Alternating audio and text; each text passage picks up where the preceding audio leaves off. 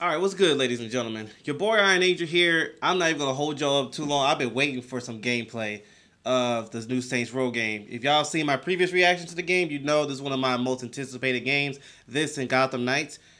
I'm a huge Saints Row fan. So, yes, they rebooted the game, but it looks good. And I know those are trailers, but this is actual gameplay. So shout out to IGN. They actually played the game. And yeah, well, I'm about to get right into this. Thank y'all for tuning in. I'm excited. I'm hoping it's the best. To be real, y'all, I hope this is the best Saints Row game ever. Every time a new one comes out, any game, I want it to be the best. Saints Row the Third is always my favorite for now, but I'm hoping the best for this one. August is almost here, so let's go ahead and get into it. Party's over, motherfucker.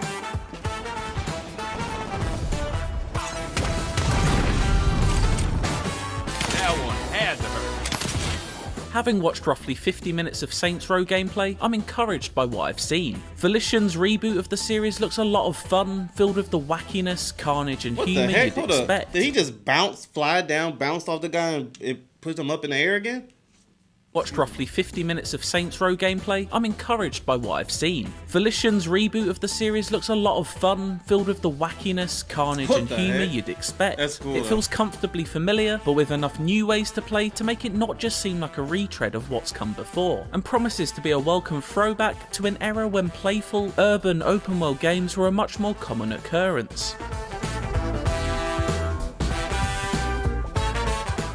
What can I say? The world is full of uninteresting people, and I'm not going to be one of them. The first thing that caught my attention was the huge emphasis placed on customization. Everything from your playable boss, a huge range of vehicles, arsenal of weaponry, and your base can be tailored to your own designs. Car customization in particular looks substantial, with everything from paint jobs to neon underglows available. The character creator is also extensive, giving players the option to create just about anything human-shaped their mind can imagine. You can also completely overhaul the look of your character at any time. Simply open the in-game phone app to perform the most advanced cosmetic surgery known to man. In a weird way, it reminded me of The Sims as you build a library of characters, each with their own backstory you've made up in your head to take control of. However, the setting is less SimCity and more Sin City. The world of Saints Row is a fictional depiction of the American Southwest, and looks colourful and bustling with life. The main city of Santo Ileso, a well-observed riff on Reno, Nevada, is a perfect example of this, as little vignettes play out as you stroll down the street. A band might start playing out of nowhere, or you may even decide to provide the music yourself by pulling out a guitar to entertain or annoy the locals. It's this mix of semi-realistic setting and knowing silliness that made the Saints Row games what they were. Distinct sandboxes were enough to be for a good time. I know some people are taking something too seriously. Oh, it's this, oh, it's this, oh, it's woke, oh, it has too much of this, too much, whatever it is. It's too much of something every time. But it's really just to have a good, do whatever you want. Have a good time. I've always played that with Saints Row the Third and the Fourth.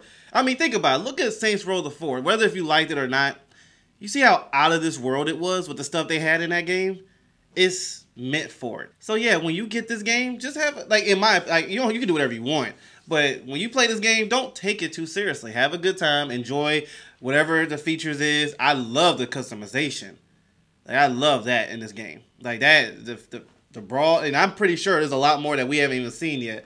But the way that is, I love it. But anyway, let's get back into it. I'm sorry. I just had to say it. It's when you see yourself playing with the guitar. It's meant to make you laugh, meant to have a good time. I mean, Saints Row the Third, it has some sweet action. But the goofiness, the out of this world silliness, some of the things that you do, you're like, what the heck? You don't see that in gaming, but it's fun. Market behaviour is not only encouraged, it's often required. Tonally, Saints Row fits somewhere in between the second and third of the original series. Not quite as dark as 2, but not as off-the-wall bonkers as the third. From the brief conversations I heard in cutscenes and the way the members of your gang spoke to one another, I was getting big Watch Dogs 2 vibes. Something I'm sure will split people, but as a big fan of Ubisoft's San Francisco-based sequel, I found this encouraging.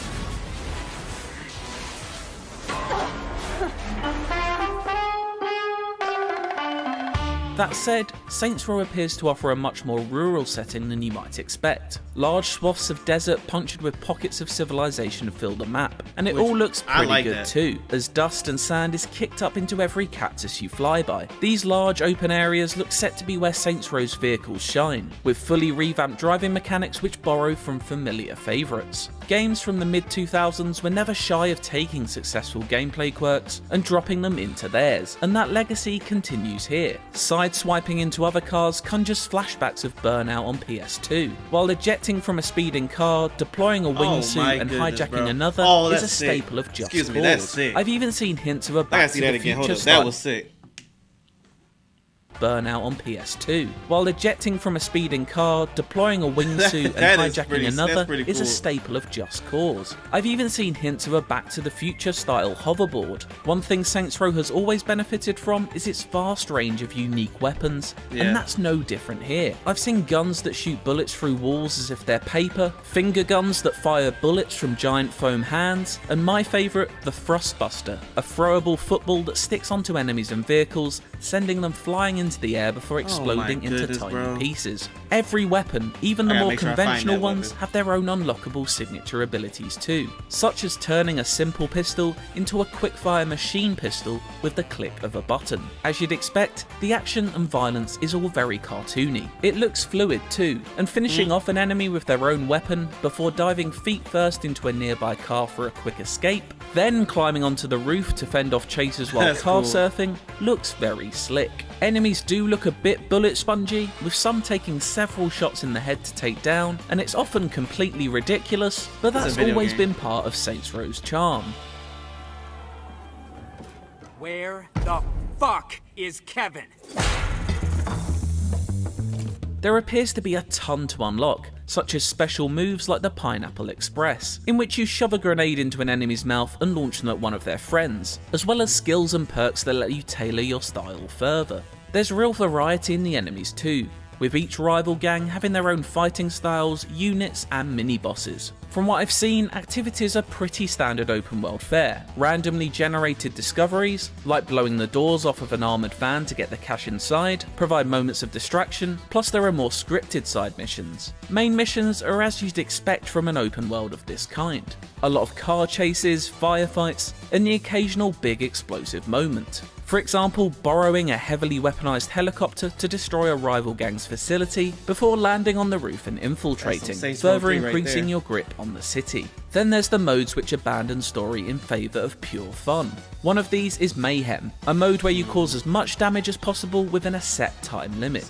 It's Saints Row in its purest form, and makes no apologies about it. Taking down other gangs looks like it'll take up most of your time in Saints Row though, as you gradually complete missions to increase your influence over the map. I'm taking my time when I play this game. I'm planning on having a walkthrough with this game, like a playthrough, but I'm taking my time. I am not rushing to beat the game. By fulfilling the 14 separate business ventures available on your war table, each with their own series of objectives. New gameplay mechanics and modes such as Saints Row Classic Insurance Fraud and customization options unlock as you progress through these objectives too. There are also collectibles to find around the world too, some of which can be used to redecorate your church base, further driving home the point of Saints Row being full of character and encouraging you to stamp some of your own character on its world. There's a lot going on in Saints Row then, and all of it will be fully playable in drop-in and out co-op too. Whether it all comes together to make for a great time before its August 23rd release date is hard to know, especially as I'm yet to actually play it. From what I've seen so far though, I'm hopeful. Saints Row is looking like a fun throwback, and finger guns crossed, it feels exactly like that. For more on Saints Row, check out our latest trailer of the game, and for everything else, stick with IGN. Alright, like I said, I'm looking forward to this. This just looks like a straight up good time. You don't take it too seriously. Saints Row I've never taken seriously, and it's not meant to be. Like, that's why, like, alright, I got a question actually for the ones who are Grand Theft Auto fans. Much love to you. Since there's another, I don't even know how you call it, they're re-releasing Grand Theft Auto 5 again, apparently I heard on PlayStation. I don't understand, they just every year they're doing that. But anyway, I know some of y'all are sick of it. I've been seeing it on YouTube, on social media. A lot of people are sick of it. They're ready for Grand Theft Auto 6. Until that comes out, are y'all playing this? Because one thing I did hear a lot, especially during the Saints Row 4-3 time, that there was if you like Saints Row, then you don't like Grand Theft Auto. If you don't like Grand Theft Auto, you don't like. If you like Grand Theft Auto, you don't like Saints Row. I never understood why you couldn't like both. You know, I never understood that. I never met one person either that liked both. Let me know in the comment section. Are you cool with both? I mean, because it's not to be taken seriously. Have a great time. Go crazy. Honestly, some of the stuff they have in here, I mean, Grand Theft Auto doesn't have. Like the crazy things you do. Like, you know how you just crash. What do you do? Crashed to his car, shot him up. Then he used his wingsuit. You know, but there's things I bet that Grand Theft Auto has that Saints Row don't. I don't know. I don't play Grand Theft Auto. Not that I don't like it. I've always been on Saints Row, you know, and I'm too busy to play Grand Theft Auto right now. But let me know in the comment section how you feel about it. Like I said, it looks amazing. Honestly, it won't, until I play it, I won't know. But I'm going in with an open mind. You know, I'm not going to be nitpicking. Like a lot of, you know, when this game first was announced after the reveal trailer, people was complaining that they removed the dildo swords. And people was not happy about that. They're like, oh, Saints Row's going to be bad, going to be terrible. They removed that. That's nitpicking. Because if that's true, they removed that. So what? Oh, okay. A dildo sword. I mean, you know, stuff like that. When you, and if I was a creator of this game, if that's the best you got to complain about my game, I'm in a good position. That's how I feel. If that's the best you got, forget gameplay, forget the features and all that stuff. I just removed one thing. If that's all it was, I'm in a good place. And that's, you know, as a guy who's playing the game, as a fan of Saints Row, that's how I would feel too. I'm like, man, if that's the best these people have to complain about the game and that it's too woke, I don't see it. I really don't. I mean, the first trailer, people was pointing out certain characters, but I think that was just, you know, showing the lens of how you can create a character. And it's full customization, so it's going to be a lot of diversity, which, I mean, I don't see what's the problem with that.